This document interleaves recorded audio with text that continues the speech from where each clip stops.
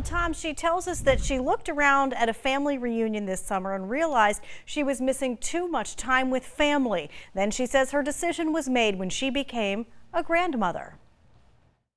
Thank you very much, sir. Thank you very much. Congresswoman Shea-Porter says don't call it retirement, but a pause. The first woman ever elected to federal office from New Hampshire has served 4 terms in Congress, representing the 1st District on and off since first elected in 2006. She tells News 9 after this term, she wants to spend more time with her growing family.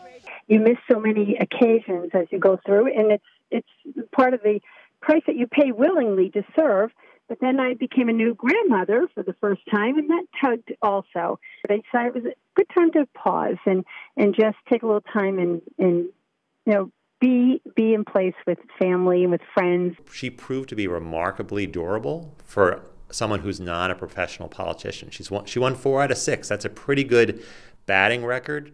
UNH political science professor Dante Scala says open seats are typically easier to pick up, giving Republicans hope and Democrats time to plan.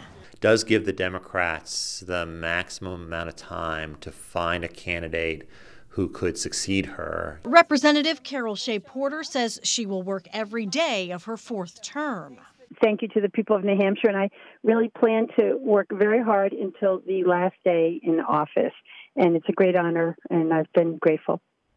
And her term ends in January of 2019. Live in the studio, Jean Mackin, WMUR News 9.